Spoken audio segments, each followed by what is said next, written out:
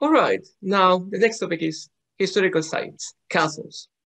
Um, Natasha, why do you think castles are important and what can we learn from them?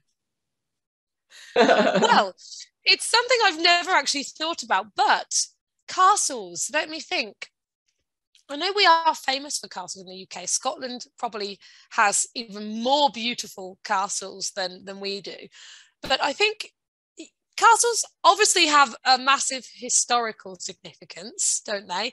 And more about the castles as a general umbrella term. I would say if you want to know about the specific story of a place or the specific piece of history that occurred at that time, a castle has so much you know narrative behind it. A Yeah, castle really yeah. does contain like a lot of information about the place and the area and things like that, and people, historical figures that were around at that time. So I think more than just castles in general, you should get to know each castle as if it were its own personality in a way.